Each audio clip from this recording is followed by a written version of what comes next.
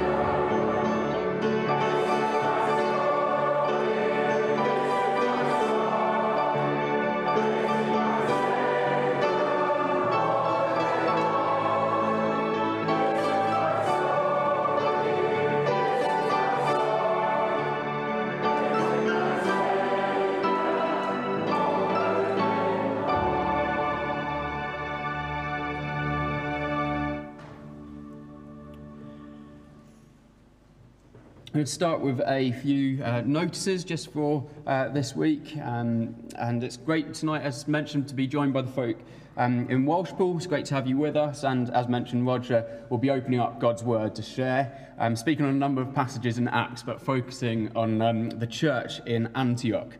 I was going to say there's singing outside afterwards. They might be singing outside afterwards, so feel free. We can sing in the rain, that would be fine. So up to 30 people are allowed to sing outside afterwards, but we'll check on the weather, obviously. I think I'm right in saying that I think from next week, about 50 people can sing outside, so look forward to that. We have our midweek meeting here for those in Newtown. On Wednesday, we are asking just members to come to the prayer meeting on Wednesday night. We specifically want to share something with the members. It's not a business meeting. There's not going to be any voting or anything. It's just something that the elders and deacons would wish to share with the members to ask for their prayer. So that's on Wednesday night. Just a couple of bits of personal news from people in the fellowship. We mentioned this morning, Norman Gunn is moving down to Southsea on Friday to live near his daughter and grandchildren. So pray for him in that move, but also that he settles well. And actually, he's very much viewing this as evangelism as well for his own family. So lift up Norman over the next few weeks. And we mentioned this morning, Bob and Liz Granger, this was their last Sunday with us this morning before they go out to Cyprus this week. So again, just pray for them over the next few weeks. I'm not asked John if he can come and open up God's word for us. So the first passage, we're going to look at a couple of passages in Acts. So if you can open up to Acts chapter 8 to begin with. Acts chapter 8. Thanks, John.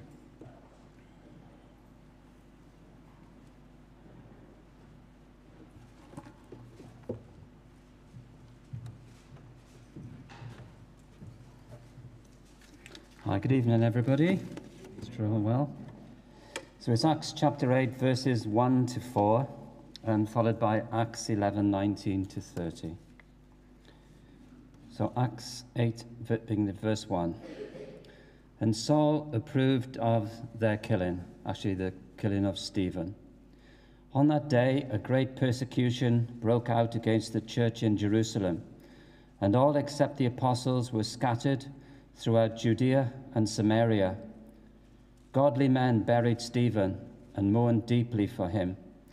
But Saul began to destroy the church, going from house to house. He dragged off both men and women and put them in prison. Those who had been scattered preached the word wherever they went. Now into Acts 11, 19 to 30.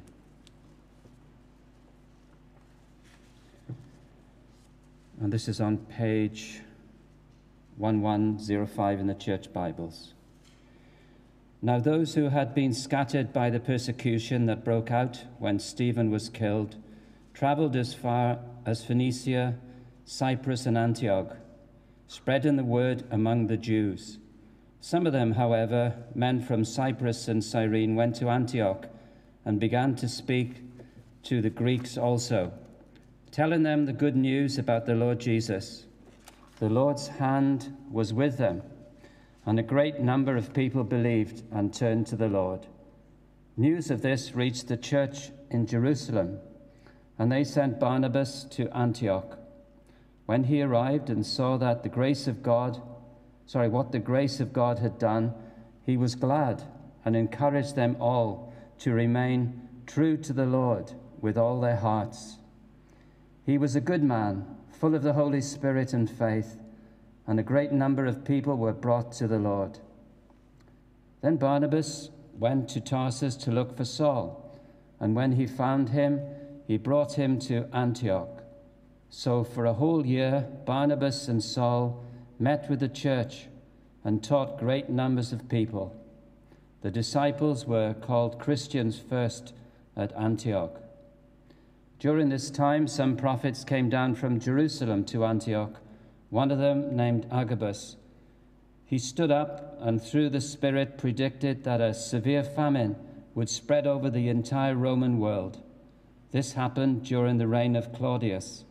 The disciples, as each one was able, decided to provide help for the brothers and sisters living in Judea. This they did, sending their gift to the elders by Barnabas and Saul. Amen.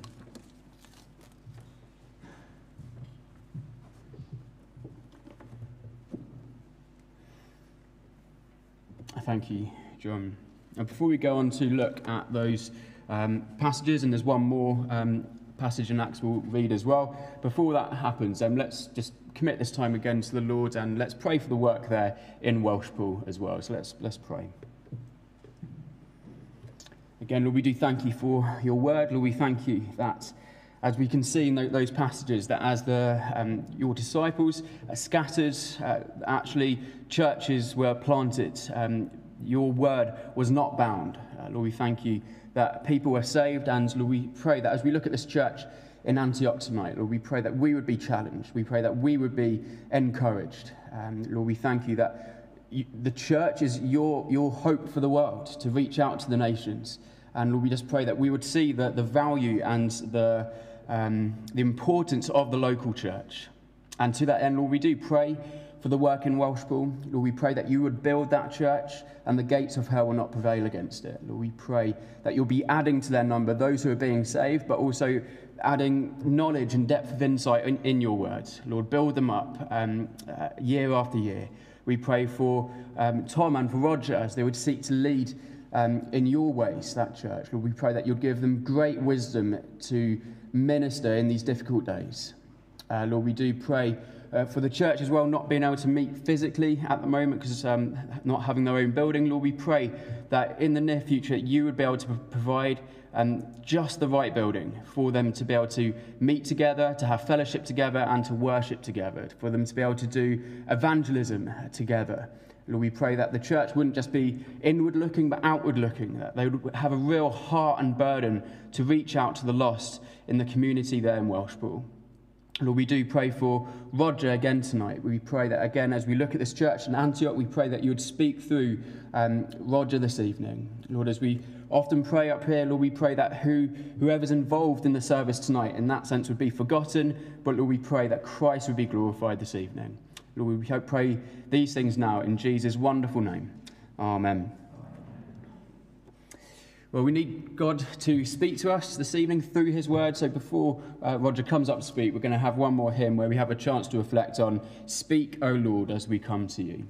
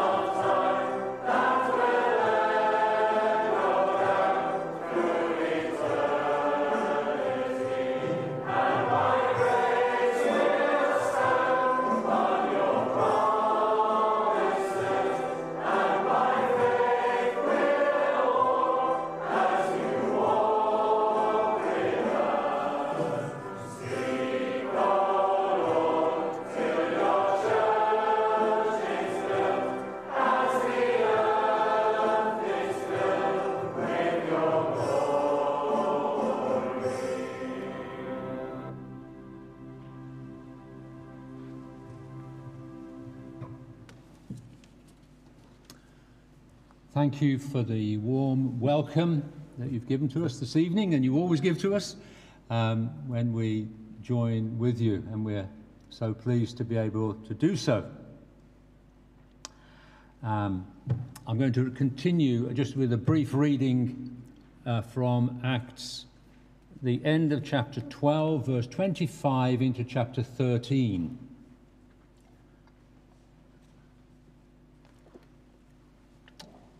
Chapter 12, verse 25. When Barnabas and Saul had finished their mission, they returned from Jerusalem, taking with them John, also called Mark. Now in the church at Antioch there were prophets and teachers: Barnabas, Simeon, called Niger, Lucius of Cyrene, Manaen, who had been brought up with Herod the Tetrarch, and Saul. While they were worshipping the Lord and fasting, the Holy Spirit said, "Set apart for me Barnabas and Saul for the work to which I have called them." So after they had fasted and prayed, they placed their hands on them and sent them off. And we thank God for his word. Antioch was some 300 miles north of Jerusalem, not to be confused with Pisidian Antioch, one of the towns that Paul visited on a missionary journey. It was founded in 301 BC, and it became the third largest city in the Roman Empire. It was called the Queen of the East. It was a splendid city culturally and economically. It had a population which was cosmopolitan. Many different people from many different backgrounds could be found living there. And it was the capital of the Roman province of Syria at the time. But this is a bit more like what it was to live there. One writer says, the main street was more than 4 miles long, paved with marble and lined on both sides by marble colonnades. It was the only city in the ancient world at that time that had its streets lit at night. A busy port and a centre for luxury and culture. Antioch attracted all kinds of people, including wealthy retired Roman officials who spent their days chatting in the baths or gambling at the races. With its large cosmopolitan population and its great commercial and political power, Antioch presented to the church an exciting opportunity for evangelism. Antioch was a wicked city, perhaps second only to Corinth. Although all the Greek, Roman, and Syrian deities were honored, the local shrine was dedicated to Daphne, whose worship included immoral practices. That's a flavor of life in Antioch in the first century. Of course, we're in the first century, of course, AD, and we're in the period following the ministry of Jesus on earth. Jesus, who had come here, had died, risen, and ascended. And 10 days later, the risen Lord Jesus Christ sent the Holy Spirit to the gathered believers, 120 of them gathered in Jerusalem, and the apostles began preaching the gospel of the Lord Jesus Christ in Jerusalem and then into Judea, the surrounding area, with remarkable results. Thousands of people were converted to Christ. And they began to turn the Jewish world upside down at that time.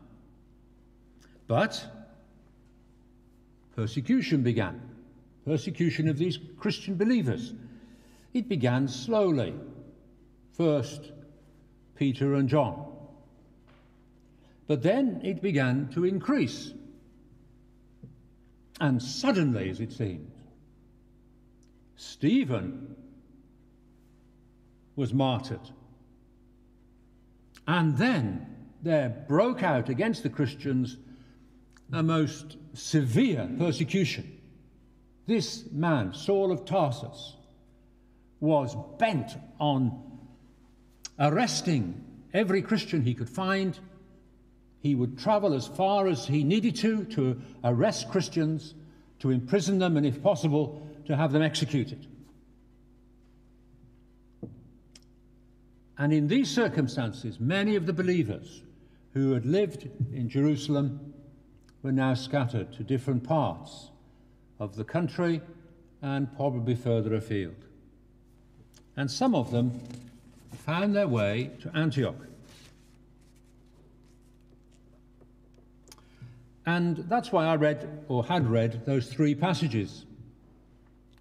Acts 8, 11 and 13 just gives us, really, an outline of what we see here at Antioch, what happens here at Antioch.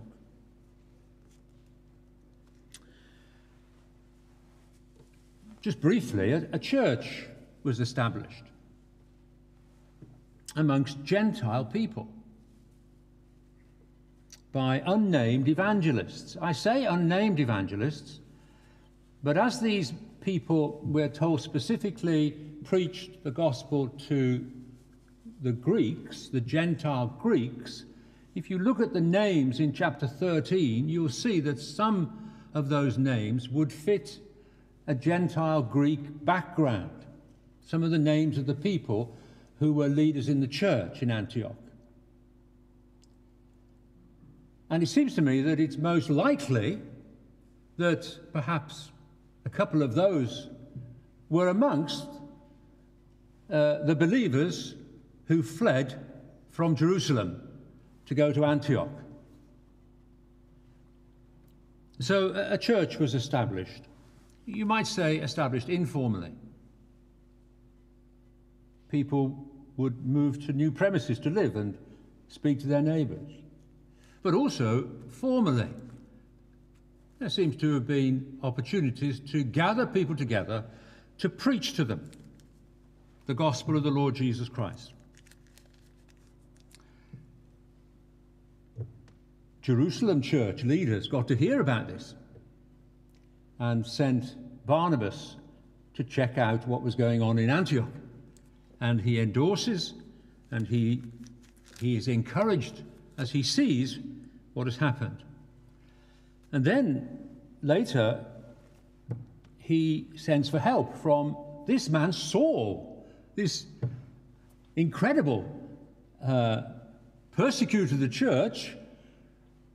Between the beginning of this persecution and what we have now at Antioch, he has been suddenly and dramatically converted to Jesus Christ. And now Barnabas is calling on him to help to consolidate the work. And this mission is clearly authenticated as being a genuine gospel work by true conversions, by growth in the faith, and by the good work shown by the people. And all this was as a direct result of the powerful working of God's Holy Spirit.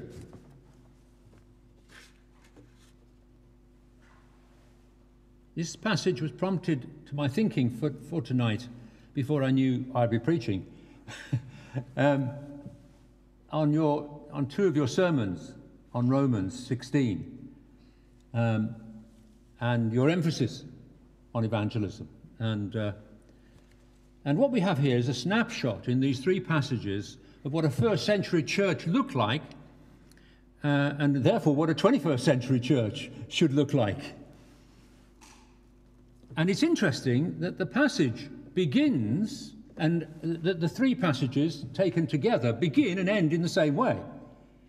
It begins with believers preaching the gospel and planting a church. And the three passages that we cover here, it ends with the believers planning to go out to preach the gospel and plant other churches. So we've got bookends which are significant.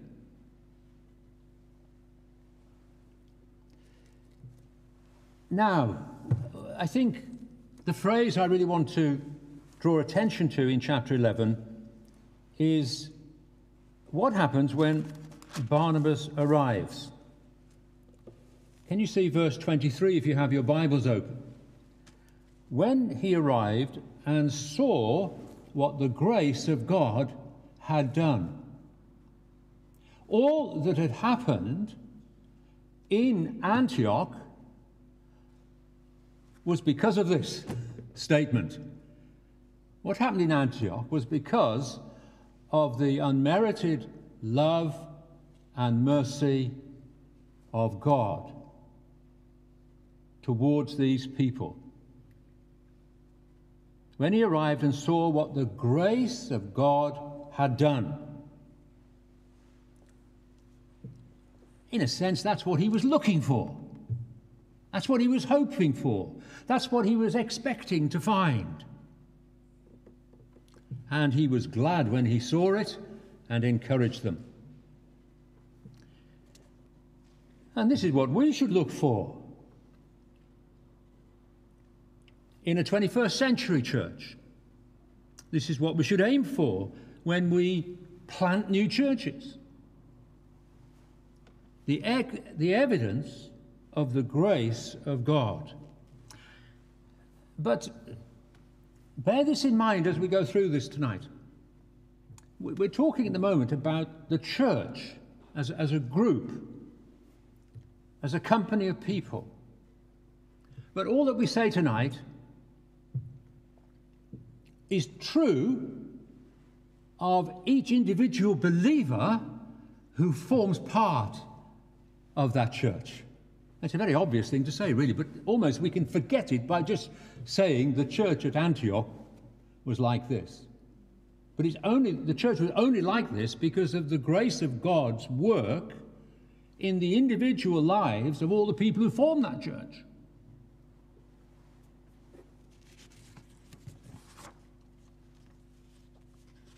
So, what I want to ask tonight are, what are the evidences of the grace of God in the life of a church? What are the evidences? I want to suggest, first of all, that the first evidence, and probably the most important evidence, is that this church was a living church. It was a living church. You might say, a bit of an odd thing to say. The people, when they gathered, are very much alive. Very obvious, really. But it wasn't. That was not the living that I was thinking about. Here were people who were spiritually alive. Prior to these preachers and these people coming to live in Antioch, they had no knowledge of the one true living God. They didn't know that this God had revealed himself in Jesus. But these people had come, these Christian believers, these disciples, had come to the city, and they'd begun to preach about Jesus, and something had happened to these people, these people who formed the church in Antioch. A miracle happened. A miracle of God's grace and God's power. These people heard the message of Jesus Christ and they believed it. And they turned to the Lord. They heard that God had revealed himself in history in Jesus. And they learned from these preachers that we're all separated from God by our sin. We have this bias within us that drives us to go our own way in life, doesn't want to submit to God. We're separated with God by our transgressions, by our breaking of his laws. We're separated because the best we can do as individuals fails to reach the standard required to have a fellowship with the living God. And they began to hear that this holy God must punish sin. They began to hear that this Jesus who had come was coming again, and he would come to judge And it was imperative that men and women should be in a right relationship with him. But then they began to hear that the offended God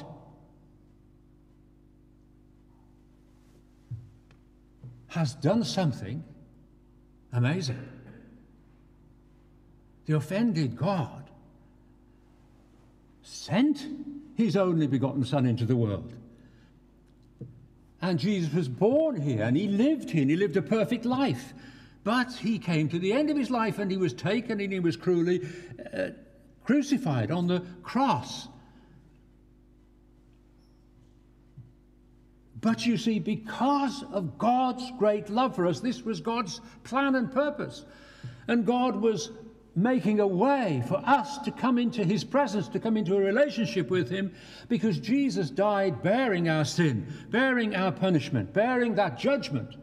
And those who believed this message and turned to the Lord, their sins would be forgiven. They would have new life, spiritual life. They would be born again. And as this message was preached, that's exactly what happened.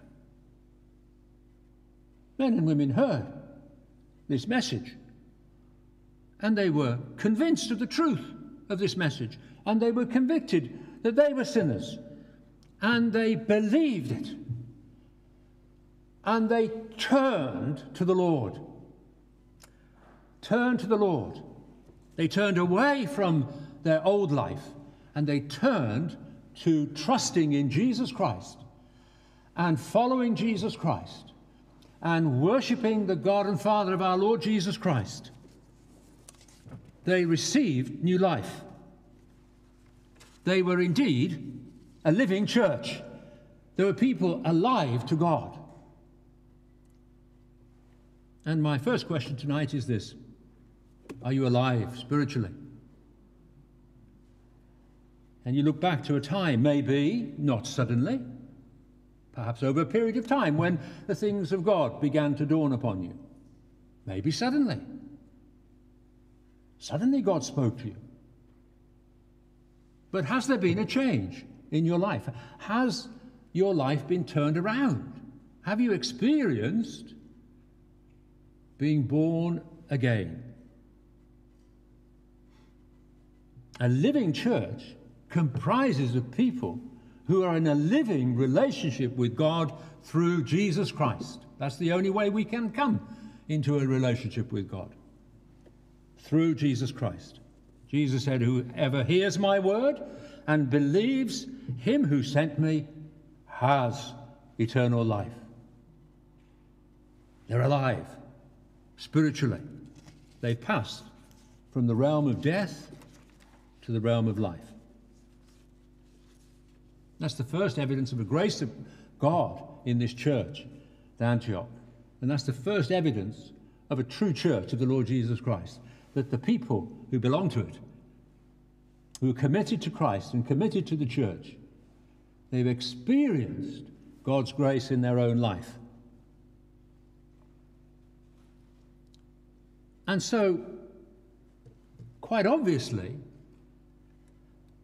when these people were converted, they found themselves, in a sense, so different that they were attracted to people who had had the similar experience. And they were encouraged to meet together.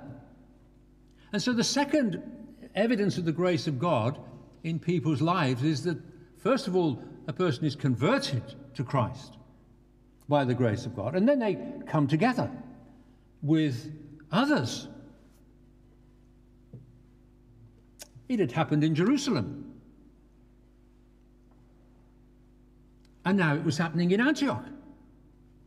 Well, why? Well, because, as our saying goes, birds of a feather flock together. And that's what Christians have always done, and they always do. And they suddenly became aware that they were part of what we call a local church, a local company of people who lived in Antioch. And maybe they didn't stay as one. There seemed to be a lot of people come to faith, and they had a number of leaders, so it could be that there was more than one group eventually meeting. But they came to realize that they came into a fellowship with other people, other Christians, who had exactly the same experience as they had. But Barnabas arrived, and these people who had come to faith in Jesus Christ and formed this local church began to be aware, perhaps more practically, more really, that in fact they were part of a bigger thing that was going on. That back in Jerusalem there were believers. Barnabas had come from them. He'd been sent by them. And in other places there were groups of believers. And you see, the evidence of the grace of God is this, that Christians not only come into fellowship with one another in a local area, but they come into fellowship with other true believers in larger fellowships, away, in the next town, further afield. Not only were they local churches, but they found themselves linked to one another in a sense of fellowship, believing the same things, experiencing the same joys and battles and difficulties and sorrows and victories. They were in a local church, but they were also part of a much bigger church of Jesus Christ that was spreading throughout the then known world. And soon there would be churches spreading out into the Roman Empire, linked together by this same gospel, this same life. And here tonight we have two independent evangelical churches meeting together. But we're also linked. We're linked. Church here has helped the church at Welshpool, helped to found the work. It's given advice and pastoral care and support. It's helped in practical ways. But we're also linked, aren't we, to other believers in Wales, other believers through the FIC in the United Kingdom, in answer to Jesus' prayer that his people may be one. So Barnabas was glad when he saw the evidence of the grace of God in these people being converted and being part of this local church, and they were suddenly realizing that they were part of a bigger thing, the church of the Lord Jesus Christ. My dear friends, are you committed to this church if you're a person who lives in Newtown? If you're a Christian, has God brought you here so that you can settle here and be committed here? Be encouraged. Do you pray for other churches in Mid-Wales? Do you pray for other churches in North Wales, South Wales? Over 600 churches in the fellowship of the FIC. And evidence of the grace of God is that we see ourselves as part of a local church where we can grow in our faith and where we see ourselves as part of God's great work that's going on, in fact, now, all over the world. But the third evidence of the grace of God that we see in this church is this, that it was a church that was a learning church. It was a learning church. Now, it sounds a bit dull, doesn't it? Sounds a bit like going back to school. When I first left school teaching, I used to wake up some Monday mornings and think, oh, I've got to go to school. But I didn't have to, because I was doing something else at the time. But so learning might sound a bit dull, really. But you know, I'm just 73. I've been a Christian over 50 years, and I love to be part of a learning church.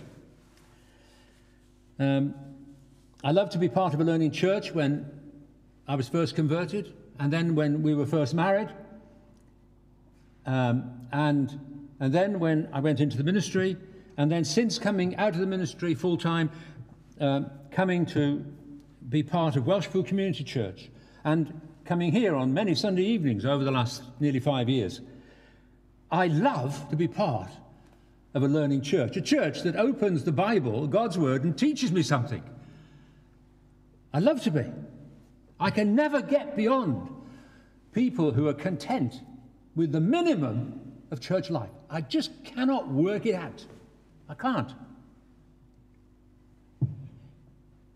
And this church was a learning church. They were already being taught by their own leaders, and then when Barnabas appears, they're very willing to be taught by him. Of course, he had a loving spirit, didn't he?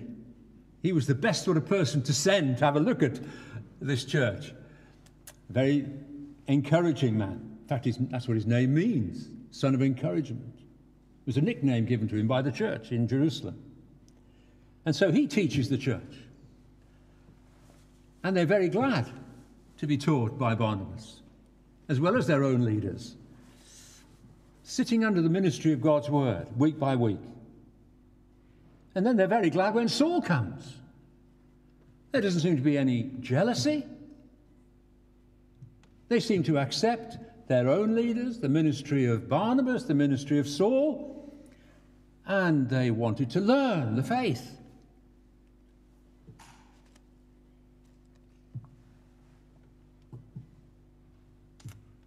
Do you have a desire for Bible teaching? If you haven't, you may not be a Christian. Or you may be a Christian who has lost their appetite.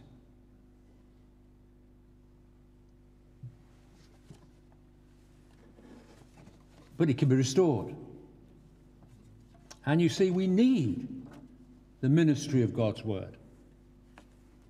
Story is told at the end of a sermon that I have a copy of here on the importance of the Bible. And the preacher says, I am reminded of a story told by an old Welsh preacher. That's an apt one for tonight, isn't it? Many years ago, a church lad had to make a journey from a lonely Welsh farmhouse to his home. It was nighttime and very dark. The trees on the hills were creaking in the wind.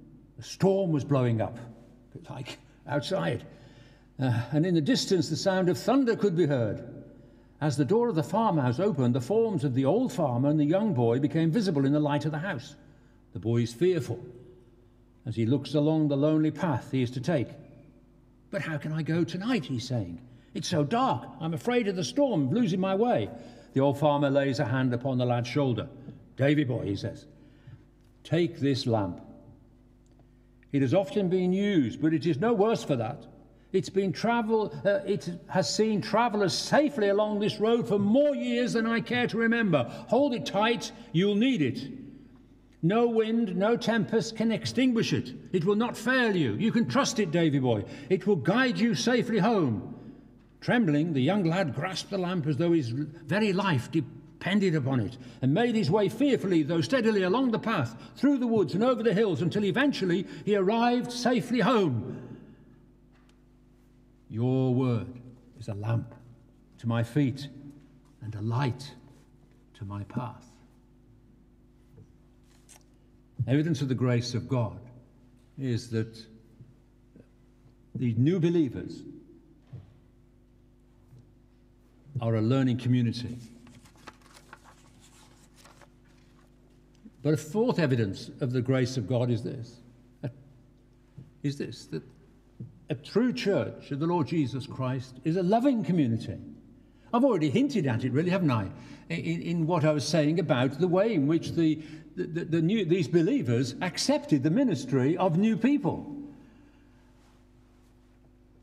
That seems to me to suggest very strongly that there was a loving relationship between the church and its own leadership, and with the coming of Barnabas and with the coming of Saul, there was a bond between them of love and affection. No resentment. And God's blessing was on them. There was a loving unity. That's where God's blessing falls. Psalm 133 tells us that. But of course, there is another evidence of the love that was in the hearts and lives of these people.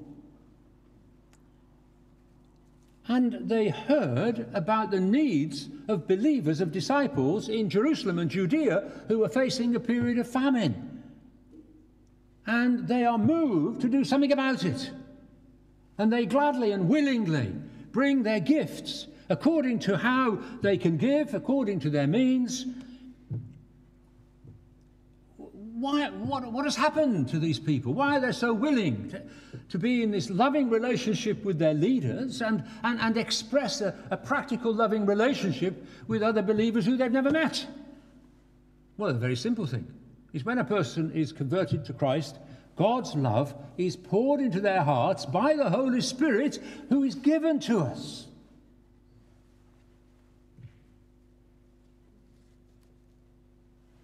Jesus said, this is how people would learn about him, when his people loved one another. He said, I give you a new commandment, he said to his disciples. Love one another as I have loved you. What a way Jesus has loved us. There is no love like the love of Jesus.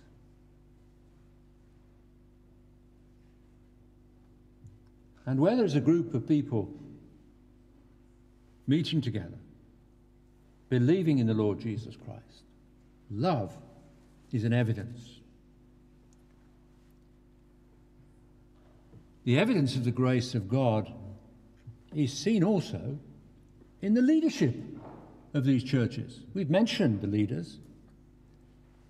These men that are mentioned in chapter 13, these leaders of this local church, that's where the evidence of the grace of God can also be seen. What was very special about these men was this. They were gospel-focused people. They were gospel-focused people. How do I know that? Well, I think that some of them would have been involved in the founding of the church, which means they were part of the group that had come from Jerusalem to found the work in Antioch. And they were gospel-focused when they did it. And I know that they were gospel-focused, but we're told in verse 21, is it, that the Lord's hand was with them and a great number of people believed and turned to the Lord. They were preaching the gospel. And when Barnabas came and he started teaching the church, he carried on preaching the gospel. How do I know? Well, because he tells us that when he came, he was a good man, full of the Holy Spirit and faith, and a great number of people were brought to the Lord. They were gospel-focused people.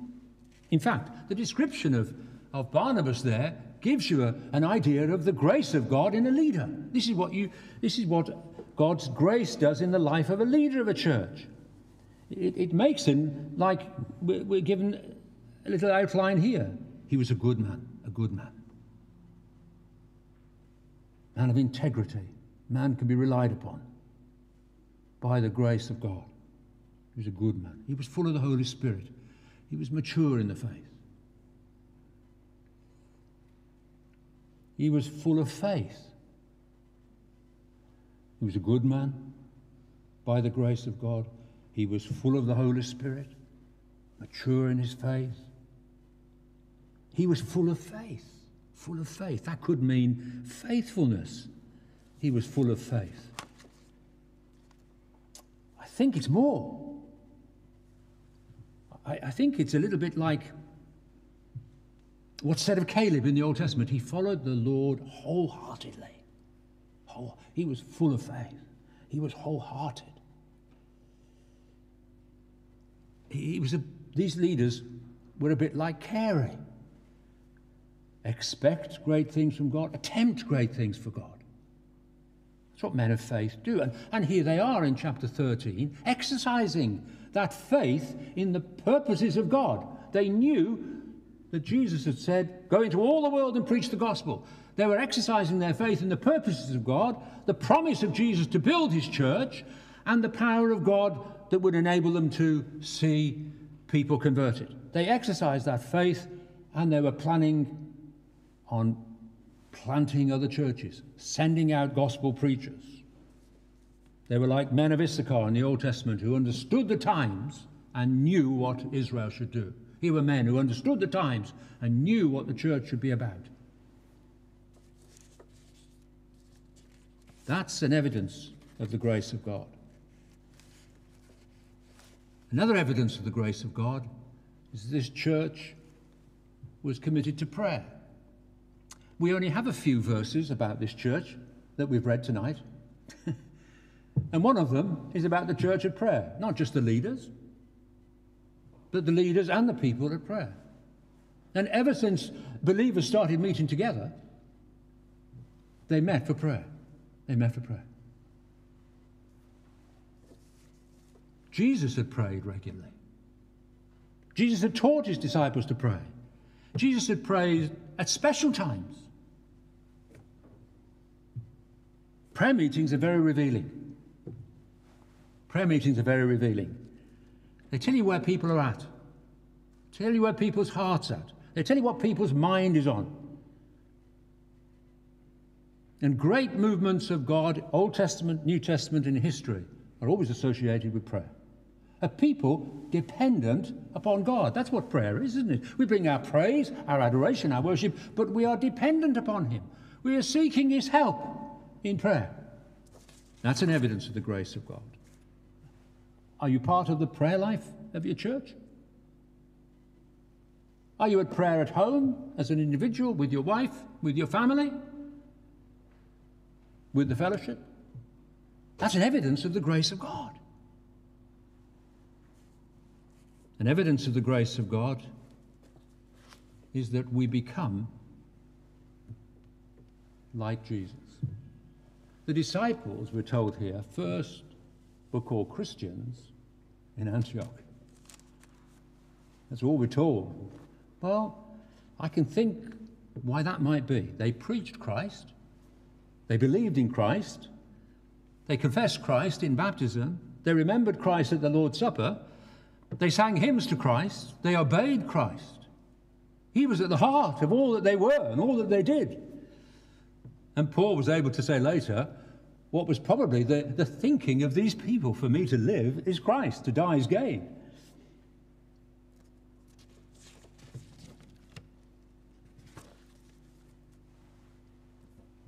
There are some evidences of the grace of God. How does it happen? Well, I've just told you. It's all down to what God does. It's the evidence of what God has done. In fact, it's emphasized here in verse 21. The Lord's hand was with them, and a great number of people believed and turned to the Lord. That's how it happened. As these people proclaimed the gospel, God was at work. The Lord's hand was with them. The power of his Spirit was with them. Only God and the power of his Spirit can produce a church like this, can produce any church. We can't produce a church like that, but God's Spirit can. The Lord's hand in power. That's the explanation for how this church came into being. Do we have such an expectation tonight of God's continued working by his Spirit on our behalf? That is our hope. And as we think about ways in which we're going to evangelize at Welshpool when we get our building, wherever it's going to be, that we'll have opportunities to think about how it is that we're going to evangelize. But we shall need God to help us, to come and work for us, as he has done already.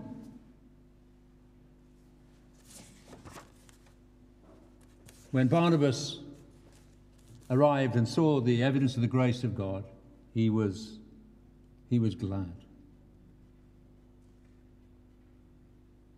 You know, my friends, Rachel and I have been glad to see the evidence of the grace of God in Welshpool and here in Newtown. We've been glad. And then Barnabas said to them, he was glad, but he encouraged them to remain true to the Lord with all their heart. If you've experienced the grace of God, then you're seeking by his grace to live out your Christian life. Go on, persevere, wholeheartedly, following the Lord Jesus Christ. Amen.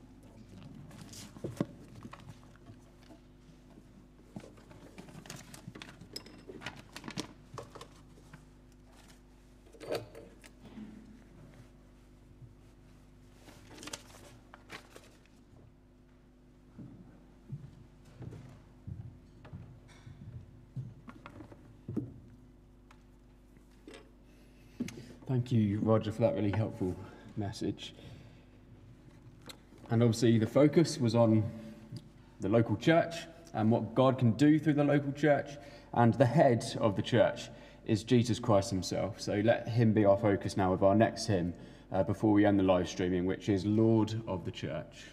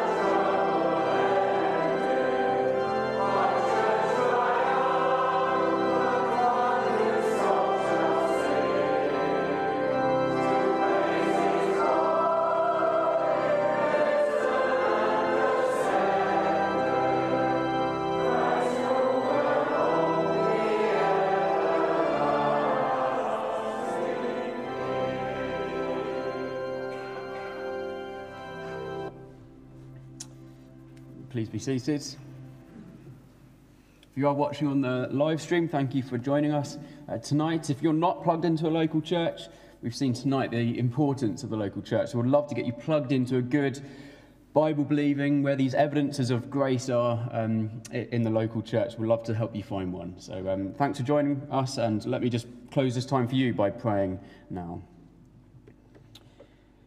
Lord, we do thank you for what we've heard tonight. We thank you for the words in that song. Lord, we pray that you would bring us nearer to what a church should be. A church that glorifies you, a church that has a huge burden for the lost, a church that has fellowship with one another, a church that builds one another up, and a church where Christ and him crucified is the focus week by week. Lord, we pray that this message tonight would thrill our hearts and would make us value and treasure the local church. In Jesus' wonderful name, amen.